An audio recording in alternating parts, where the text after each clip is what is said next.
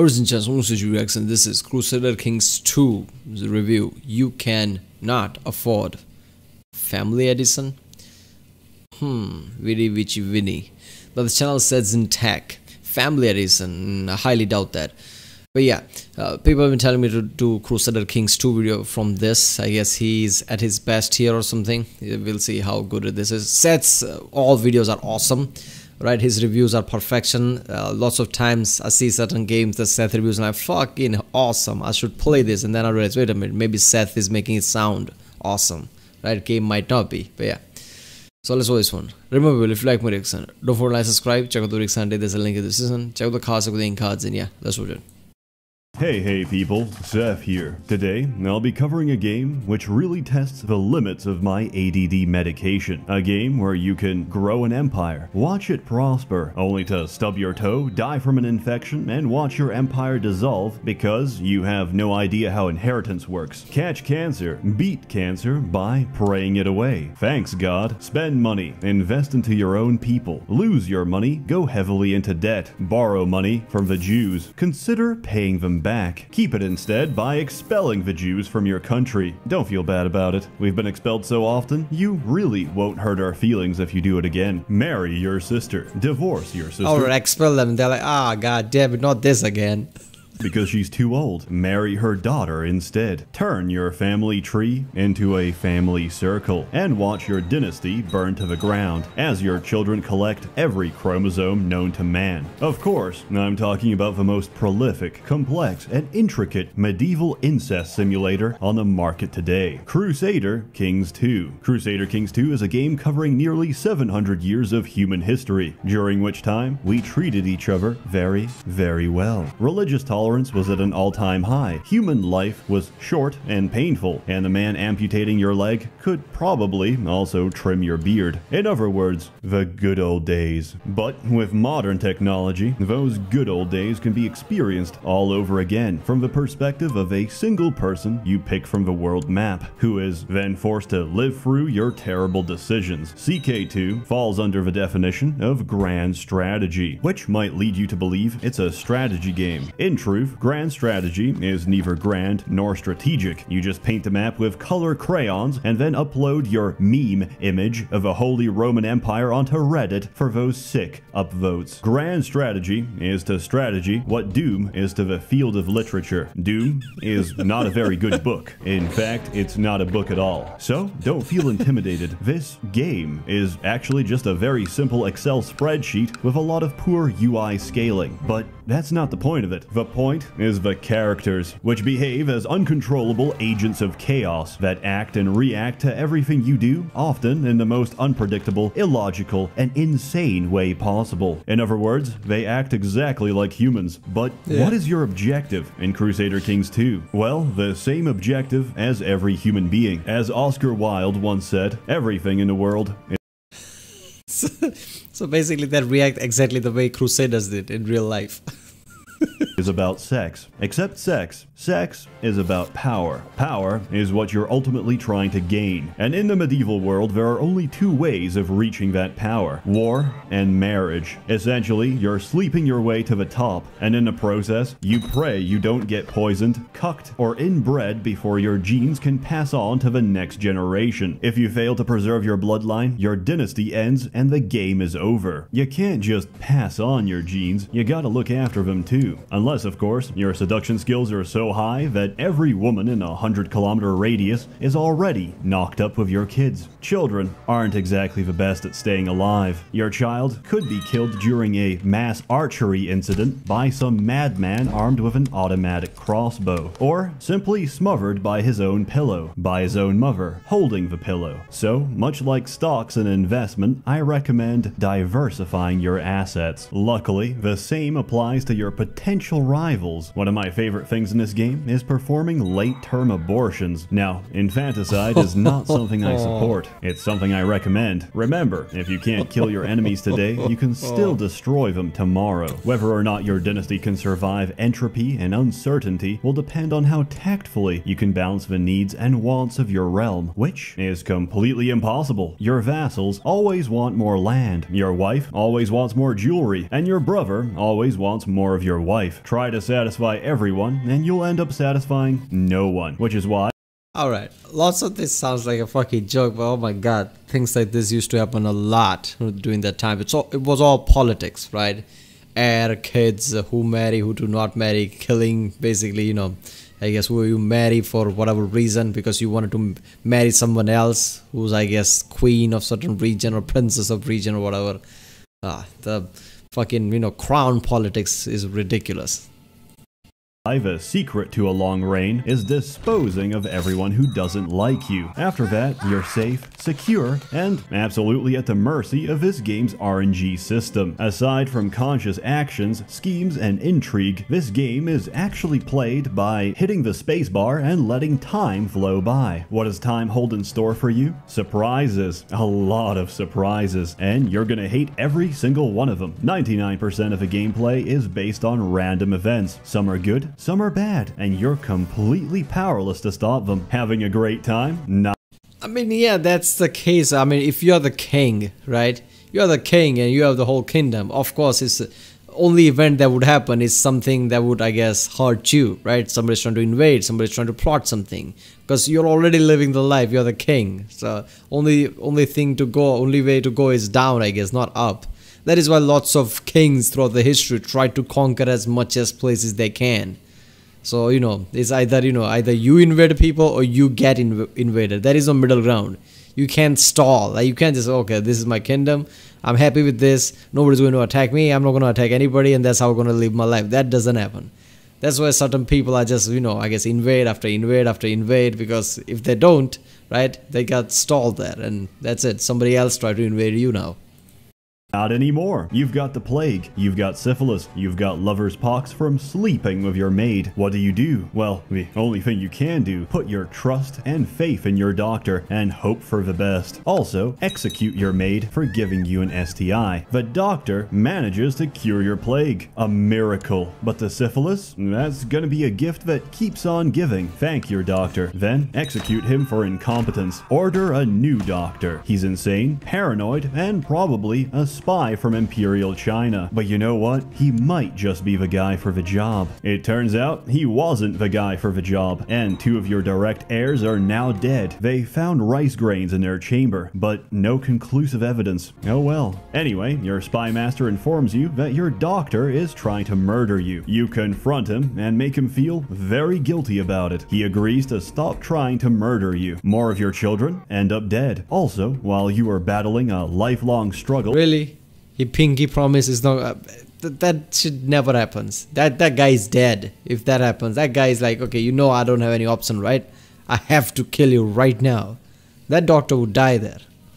With STIs, your wife was having an affair with your other wife. You've got 2 actually. God bless being a Muslim. Luckily, lesbianism is no risk to your dynasty. Yes, in Crusader Kings 2, having a homosexual wife is probably the best decision you could possibly make. But it doesn't save you, because your doctor just saved you from a life of sexually transmitted disease by killing you with a lethal dose of Chinese herbal remedies. So, try hard as you might, all your efforts will eventually come to ruin. You'll get cucked, and then you die. Quit the game and start again. Ultimately, you're playing Crusader Kings. I mean, you're at fault here, right? You let the doctor go right there. It's your fault. For the journey, not the outcome, and the stories you create in the process are unique to your experience. No game will go quite the same, which is why there's no reason for me to explain mechanics. Instead, let me share some stories. Once, I played as Charlemagne, king of the Franks. After my brother died of entirely natural causes, I was left to think on how I would conquer the rest of Europe. However, RNG interrupted my schemes. Just like that, I woke up one day, and I was gay. Most unfortunate. However, fortunately for me, another man of immense power was simultaneously struck with homo lust, the Pope, and so I seduced the Pope. Pope Stephanus III was an utterly geriatric recluse, but I knew deep down inside his soul he was just misunderstood. I wrote him a romantic poem, Roses Are Red. Oh my just God. Misunderstood. I wrote The journey to the court of Pope Stephanus III was to Ray, but I can't believe this game has this kind of mechanics. It looks fucking incredible, I'm not gonna lie. Him a romantic poem. Roses are red, violets are blue. I like penis, and so do you. My words reached him and had their intended effect inside his heart, and soon I was inside the Pope. The church was oblivious to our forbidden love. They had no idea old Stephanus was aching for more than just back pain. Turns out it was very advantageous to have the Pope as your lover. Any piece of Catholic land I wanted, he granted. In exchange for French sausage, I received the entire Christian continent. And that's the historically accurate account of how Charlemagne took Europe, by taking the Pope's ass. In another game, I played...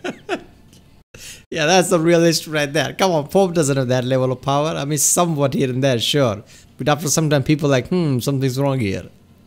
As the Polish because I enjoy being abused by my enemies and my supposed friends who need more land. How much more land? Well, however much I had. Luckily, the bubonic plague began to ravage Europe. I lost most of my territory from before, so I didn't feel too bad about it. My peasants and their livelihood were now somebody else's problem. Meanwhile, myself and my lord, our subjects are dying from the plague. Wait a minute, aren't those subjects who got conquered by other people? Yeah, they fuck them. They're not my subjects now. They can die. My lord, you just shook hands of one of them just a few days ago. Yeah, now they're enemy. The court went into hiding. The gates were shut, the keys were thrown away, until all of this boils over. However, we had another problem. Food. Or the lack of it. I didn't really think about that. I assumed every kingdom in the Middle Ages just had a Tesco Express around the corner. So we waited, we starved, and then we found an amazing solution. Why not eat the rest of the court? I mean, they're not working anyway, so we did just... At age 25, your courtliness was divided. There's option for that? Oh my god. First of all, I mean, I was doing war. I was, I guess, diplomatically seducing Pope and everything. Wait a minute, I have to produce food too? And where do you think it comes from? Magically from the air? that, and it was entirely sustainable because I kept repeatedly inviting beautiful women to join my court to be consumed by the court. I'm not proud of what I did, but I did what I had to, which it turned out was completely unnecessary. Apparently, Poland was not affected by the Black Plague, and I sort of just freaked out and ate a lot of innocent people for absolutely no reason. Look, I'm not very good at this game. Luckily, such horrific events are unlikely in modern times because of modern healthcare and sanitation. However, if a plague did have to start somewhere, would you like to say a few, would you like to say a few words about our mold? Yes, stop filming it. That's what I want to say. Yeah, but you know, I'm not the one responsible for you guys leaving organic matter for so long that we have fluffy organic matter. Well, I was about to get rid of it until you put it on display for the world to see. Now let me... That would definitely be inside my friend's apartment. For my last game, I decided to break his... Yeah, the plague thing didn't go well. This was from 2019 apparently. And play with custom parameters. I designed it so every country was ruled by teenage girls aged 14 and over. It was pure chaos. It was a period of intense suffering. Also, I later found out I forgot to turn off Great Conquerors, so eventually most of the known world was overrun by Genghis Khan and her teenage sorority. Luckily, she mostly left me alone. Unfortunately, even if I got a matrilineal marriage, heir succession laws would mean that any child I produce might try and overthrow me. I was screwed, figuratively. But once again, RNG tossed me a bone. Through intense meditation and satanic rituals, I became immortal. On the other hand, I also became an insane lunatic. And one day, in the style of Caligula, I replaced one of my counselors with a horse. I was infatuated, yet I couldn't marry. Oh my god, this... No way in hell this can be in the game, man. How is this possible? Look at the poster. Look, there's a Crusader Kings 2 from 2012. The poster is there. It looks very serious. Look at all this shit. him. Our legal system was not advanced enough to consider human-horse relations. More importantly, the game didn't let me, so I used an exploit. I made my horse a bishop, and in the process of turning my pony into a priest, he automatically filled an entire kingdom with horses, which somehow could be married. So I married and made love to a horse, producing an entire royal line of children that had no concern for the decadent ways of man. They were pure and majestic. Their only concerns were eating carrots and shitting on the streets. At this point, my queen was like a bakery because she was getting bread. There's many stories to tell, but you get the general idea. Every game you ever play will start with honest, sincere intentions, which will inevitably be corrupted and reduced to the most depraved and malicious acts you could ever conceive. But hey, it's fun. Of course, no game like Crusader Kings 2 is complete without multiplayer and friends, which always ends with everyone. You really need a multiplayer after all this shit? All the things that this game lets you do? You really do need a multiplayer?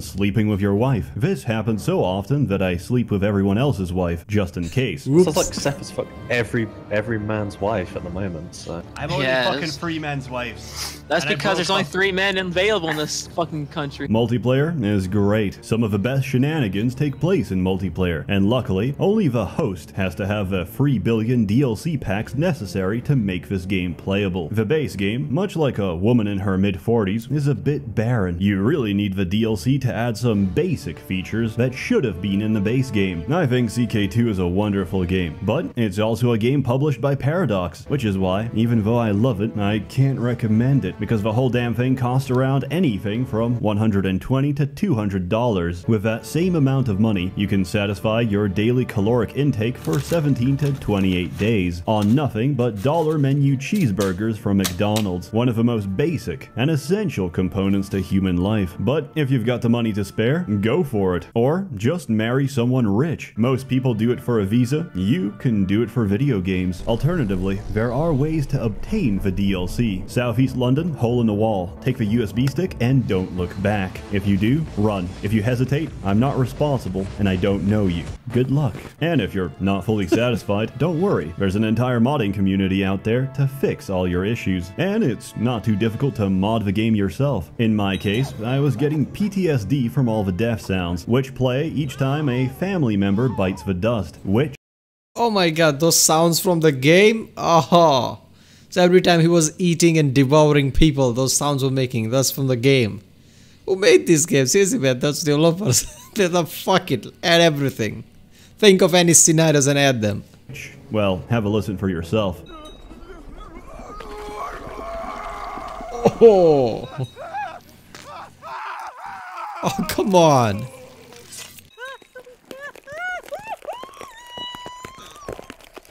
I think you'd agree these are a little bit unnerving. So I replaced every death sound with a bass-boosted sound clip of Lego Yoda. Now this is much more soothing to the ears. I don't even mind when people die now. It sounds great. Final score. I hope you enjoyed reading this essay as much as I enjoyed writing it. After playing this game for so long, I finally figured out its purpose. The primary goal of Crusader Kings 2, and perhaps life itself, isn't about living a good or bad life. It's about living an interesting life, and inevitably, to die an interesting death. So, you can loudly proclaim on your deathbed, "Thank God, I didn't waste it all on a boring life." Once you're dead and buried, you won't just be a footnote in history. You'll be an interesting footnote in history. Yeah. Take and do whatever you please in this life, because eventually it ends, and life can take anything and everything away from you, except your stories. So better make them interesting, because we're all heading towards the same destination. 7 out of 10. I enjoyed it. It's kind of true, isn't it? Out of all Henrys, we only remember one Henry, the King Henry, right? Only one of them. Why? Because he killed his wife left and right. I think it's very interesting. However, I'm always filled with regret and a constant state of what ifs. What if I just spent all that money on cheeseburgers? Would I be happier? I don't know. I guess it would depend on whether the burgers were fresh or just the hot, stale garbage they leave for a couple of hours. As always, more content to come, so stay tuned. A warm thanks to the many members of the Merchants Guild. I love that, Merchants Guild. Yeah, look at that. Crusader Kings 2.0.